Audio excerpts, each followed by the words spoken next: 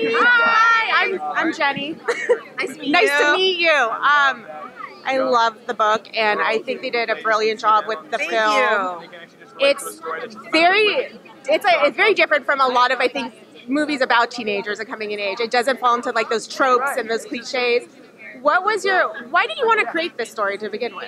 I think I was thinking a lot about all the heroines I read when I was a kid, and they were very like bright, spirited, kind of like optimistic young women that I really loved, and like they're still so beloved to me. But I never read one that was like Asian American, so I was really excited to take these kind of classical characters and make the hero, an Asian American, and give that opportunity to other young women. Well, that's what I love about it too, because I know growing up, like I grew up in the '80s, and there were some great films, John Hughes films, but it's a very white cast, and this is a very inclusive story, a very diverse cast. I think that's so important, especially for young girls watching it, and to have people to identify with is such a wonderful thing. And I'm like, 2018, finally it's happening, Yes. but it should have been. But so I just can't wait till this gets out on Netflix and people. I hope people fall in love with it. I think that the original fans will be happy, and I think people who've never read the books will be happy. I hope, because it really is a really heartwarming story about like family and falling in love, but also really being true to yourself.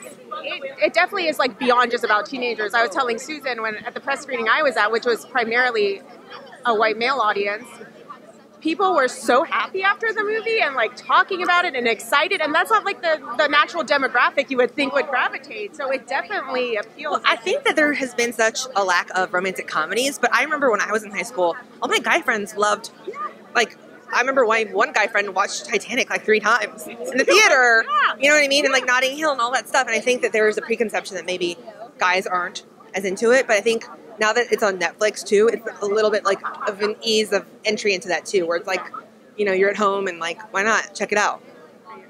I love it. I can't wait for the audience to see it, and I hope they make more of them, because I know there's 3 books, so I hope there's a 2 and 3. I knock on wood. Yes.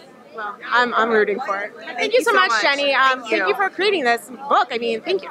Thank you. Nice to meet you.